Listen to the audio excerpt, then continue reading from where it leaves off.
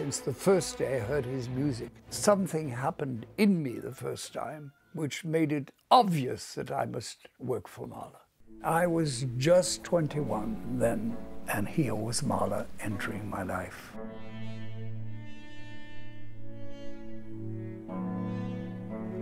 I wouldn't be me if I hadn't discovered Mahler. I so quickly shared his battles, got interested in every little detail of his life. His genius fascinated me so much. With Henry-Louis there is something which is very special, that a kind of translation of personalities between Mahler and him. Mahler is so enormously important as a phenomenon, as a man, as a musician, as a composer, as a conductor. Everything about Mahler is so rich.